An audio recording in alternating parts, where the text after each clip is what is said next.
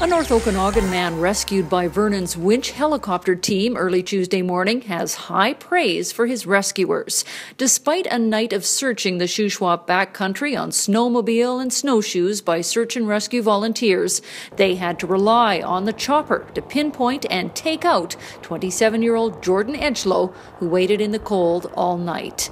Vernon Search and Rescue's helicopter winch rescue team is said to be the only non-military one in the country, and it is getting a lot of calls. On Sunday, an injured snowmobiler was airlifted out of the Clearwater area.